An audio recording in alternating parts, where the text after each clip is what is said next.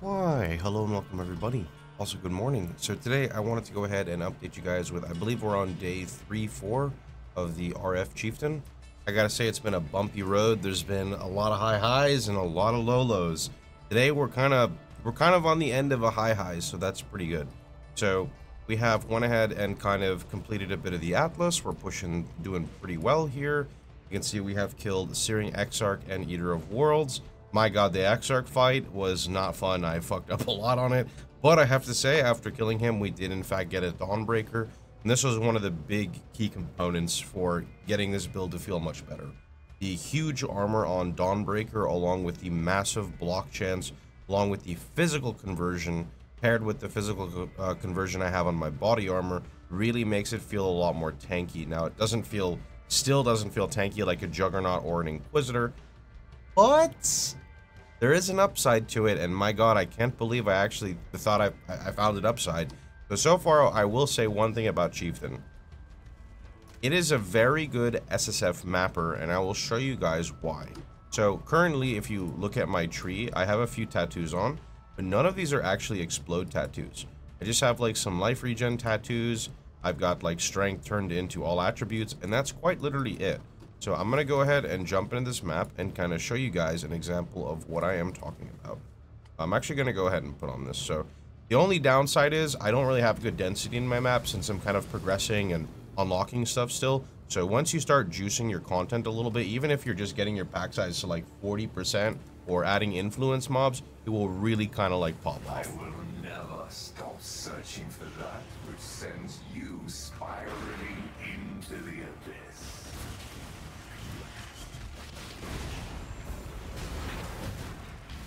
So right now you'll notice that there are explosions.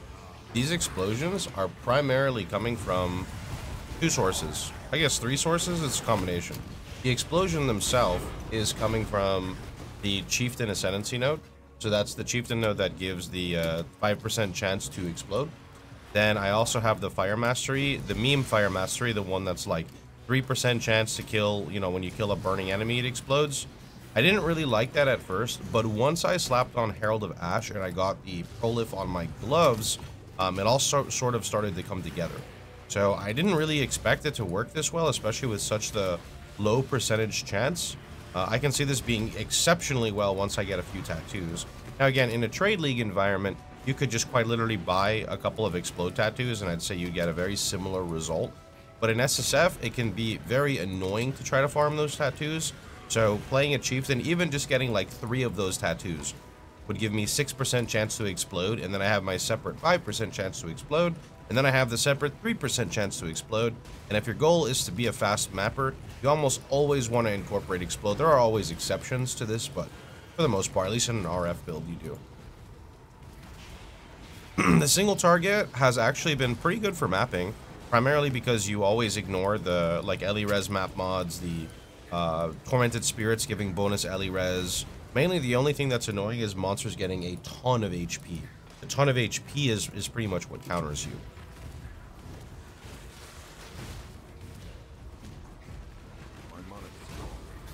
We are also still mapping on a 4-link, so nothing special there.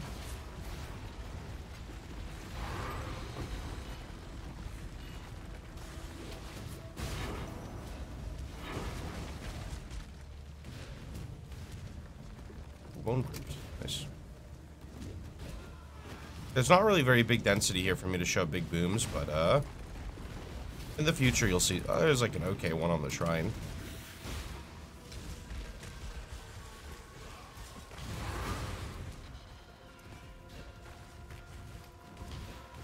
I'm still not happy with the character sustain. I may have to pivot into a vitality setup if I really have to.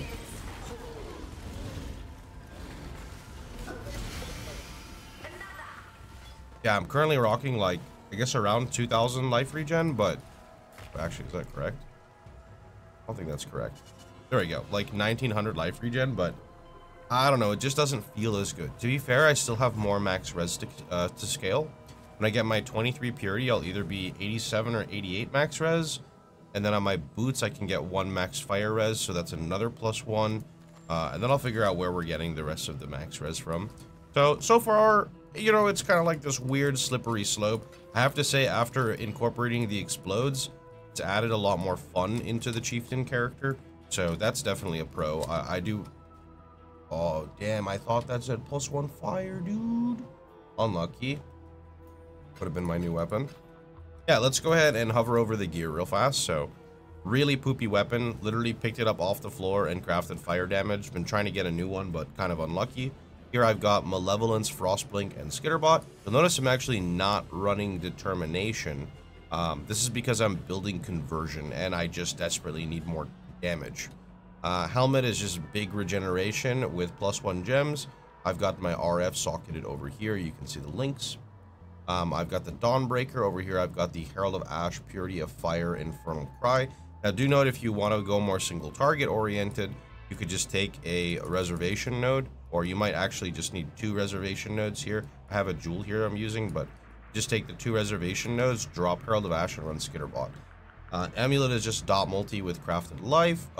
Rings, so I'm not running Tempest Shield, and the way I got out of running Tempest Shield is running a double reduced effective shock setup.